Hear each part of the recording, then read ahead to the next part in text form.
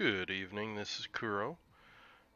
Got a tier 9 game in my Fletcher, going over the matchmaking. Have a Neptune, I believe this one is a radar Neptune. Oop, I'm jumping the gun. Got an Atlanta, rounding out the radar threats. I do have a Flint, so they do have some firepower that can get close to a cap. Looking at the destroyer threat, Fletcher is the only thing that I'm really worried about. So let's go on ahead and kick this thing off.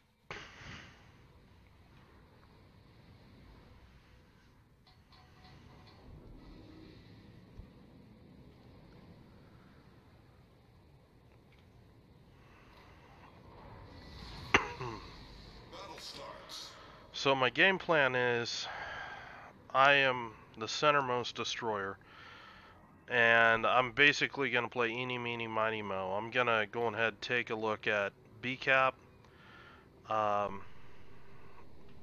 Honestly, just pretty much pick this at random. I know I've got a Buffalo here, so I'm kind of liking that I've got radar on this flank. So that's basically my deciding factor between B or C. Now, I'm going to play it probably a little different than how you see a lot of random destroyer players play it, where they push right into this island and try to hug the island. The issue with that, you can't spot anything behind that island. And, I mean, we've got a little bit of an issue here where somehow our Buffalo is ahead of our destroyer that's supposed to be scouting for the team. At least the Moss is headed in the right direction. Basically, this corner here is kind of a linchpin on either end of the map. And apparently somebody didn't like that I asked for them to support me, but whatever.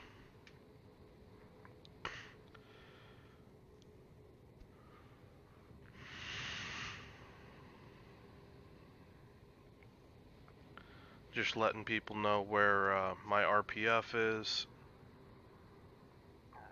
And again, not really looking to go to the island. And this is why. Because if you look at this situation, this Akatsuki has a perfect torp arc here. And this is something you've seen me do this repeatedly. I don't know if I've had multiple videos of it on online or not, but especially from the north spawn, coming right up here and flooding this area right here with torpedoes right off the bat yields some very surprising hit results. It seems like you almost always catch a DD in here, and so me having this extra standoff from the island and just being ready to kite. I see the Mayhan coming in. I'm just using my detection against him. Let my team try to get a couple extra shots at him. Unfortunately, they miss. So I just throw a couple random shots out there, and this Mayhan ends up smoking up. So that's basically one less smoke he's going to have over the course of the game. Now, me taking that passive approach, you can see where it starts to pay dividends here, because you're going to start to see torpedoes coming in from this direction, followed by Mayhan torps from this direction. And if I had been, much closer in there, I'd have been caught in a pretty nasty cross torp. But because I was pulled back when I saw the two DDs, I was able basically to escape that little cross torp. So I'm going to go ahead and throw my first set of torpedoes out there. Most likely these aren't going to hit the Mayhan. I saw him pop out briefly. I'm expecting him to already be up here, angled out, and ready to run as soon as he caps it. He's really not going to want to pick a fight with me. Mayhan versus Fletcher is incredibly one-sided.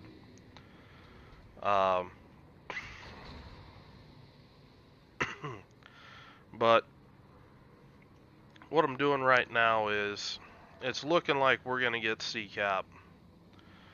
We already do have a kill advantage, so we do have points, so I'm not terribly worried about getting right back on B-cap. What I am looking at is getting up here to try to harass this group coming down here. We've got 4 battleships along with an Atlanta and a Neptune all coming down here that they just lost their destroyer escort. So I'm thinking that I can do a lot of good coming up here and you know, picking a fight basically.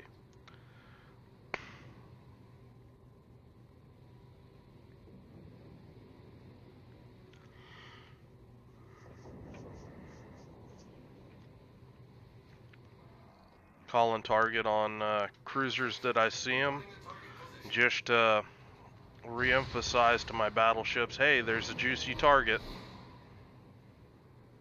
What I'm looking for, or what I was looking for, was this Gneisenau. I know this guy's eventually going to be making this move here, so I just want to chill out and wait here for that. I spot the Flint, and this is one of those moments that the meta shift. I think this guy may be running a different build than, you know, prior to 8.0. I believe this Flint might be running defensive fire and not hydro. And it's little things like that reduce pressure on destroyers, because I'm gonna dove strike this this Flint, and it's, you know, caught smoked up, and you know, it is what it is. But I did lose my Moss out here on the flank, so what I'm gonna want to do is basically move to kind of his picket area and resume kind of that same spotting role, where I go and try to spot what's around this corner from my team, and anything that pushes up to this corner, try to torp it or harass it with my guns.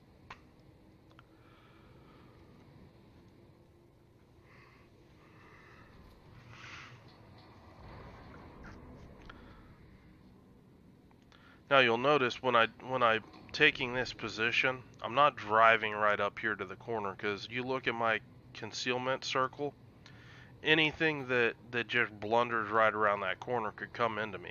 I've actually got to travel, you know, this way a little bit, so I can actually see around this before I can actually turn back in. And that's important that people make that distinction. As soon as that Musashi pops up, you see I just turn away. I just want to see what this guy's doing. I don't want to, you know, he knows that there's a destroyer on this angle because when he was spotted. But I also know he don't stop on a dime. He's got to turn and angle into, you know, 4 battleships, maybe even 5 battleships all shooting at him. And this opens up the opportunity for me to make a decent torpedo play. And what I'm looking to do is, right at this angle, I'm closing the distance. I want to have less time for these torpedoes to be in the water. And I'm just leading him. I know he's going to be backing up because he can't tank this firepower. It's not happening. So I throw one set of torps out there, and I'm just looking for the flood.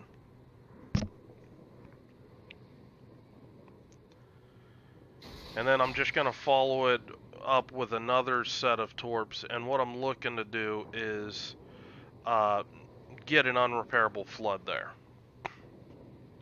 So it's kind of a cheeky move, but when you're close in like that, you don't necessarily need to, you know, go for the alpha strike. Got the flood, got his engine, and you can, I like the new visuals with the floodings, because you can actually tell that a target's flooding without relying on his without relying on the damage counter. So I'm just gonna smoke up, and I'm just gonna go to town on this lion. My torps missed, but I notice he's still ticking. Which, by the way, speaking of this build, yes, I am running the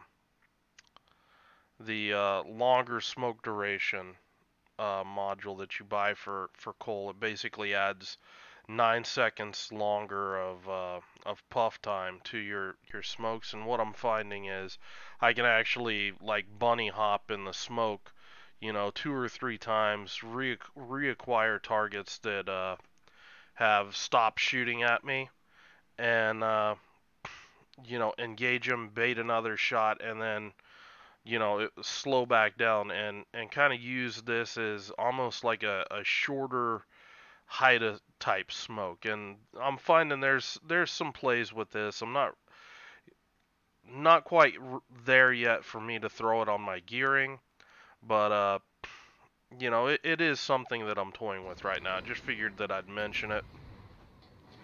Um, Musashi's still flooding, just gonna start shooting him. I want to make sure that he goes down, doesn't get a repair off. Um, so, just gonna go to town on him.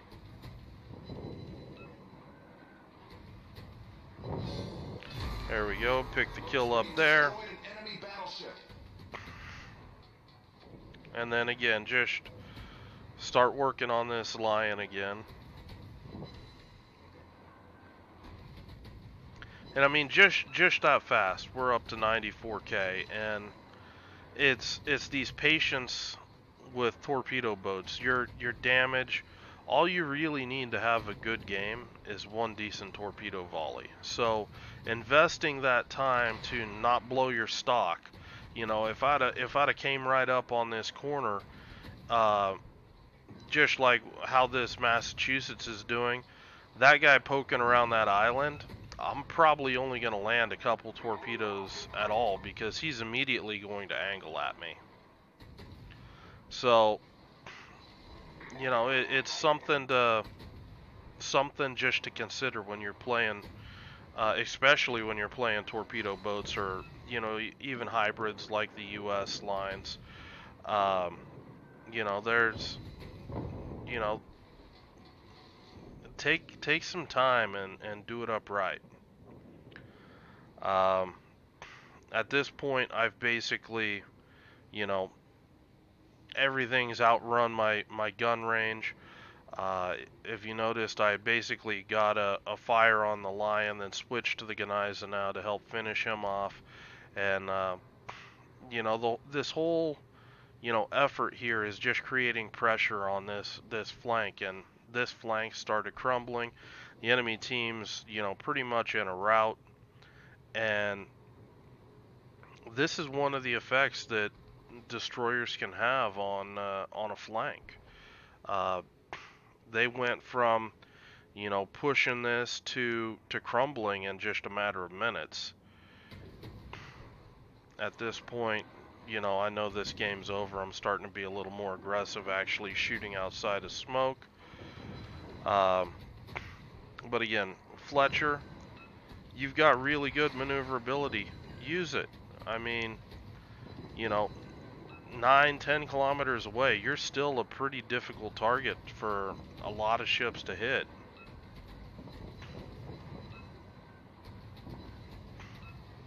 I am getting a little close into this guy though at this point, but my smoke's coming up, so battery critical.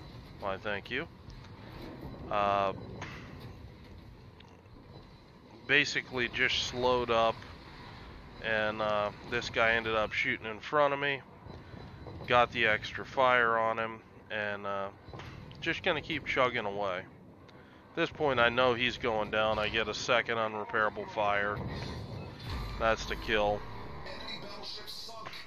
Now at this point, the cap is wide open. So I'm just gonna drive right in there to cap. I've you know, helped eliminate any opposition. You know, capping this isn't gonna factor me any HP or anything like that. And it's, that's something that I see too many DDs get hung up on this whole I'm gonna contest cap all game and just sit there and hug an island where they're gonna potentially be torped, or if there'd have been a DD behind that island, when all that enemy team pushed up, they'd have gotten nuked by they never would have saw the Flint pushing into cap. The Atlanta was there, the Neptune was there, and then all the battleships shooting. It just would have been a cluster.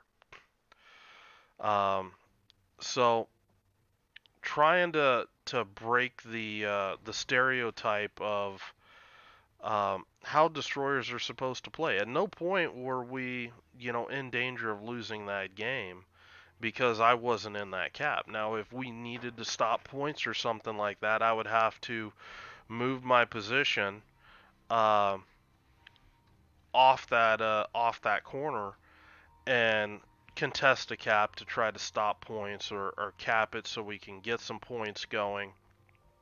But it's not necessarily that you always have to have every single cap flipped. And in a lot of ways, it hurts you stats wise as a player if you concentrate. Your main effort as a destroyer player is constantly capping, making sure every cap is your team's, because the game will go by so quickly you don't have time to launch but maybe 4 or 5, maybe 6 torpedo spreads.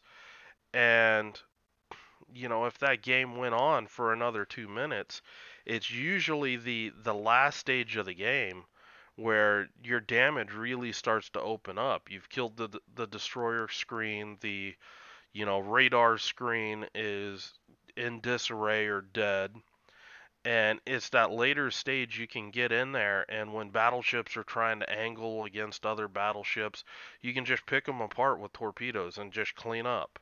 And it's that easy sort of damage that destroyer players need to realize they need to survive that long in order to be able to take advantage of that situation. So I'm going to go ahead and cut this one off. I know people were looking for Fletcher games right, left, and center. Uh, so wanted to do a quick one here.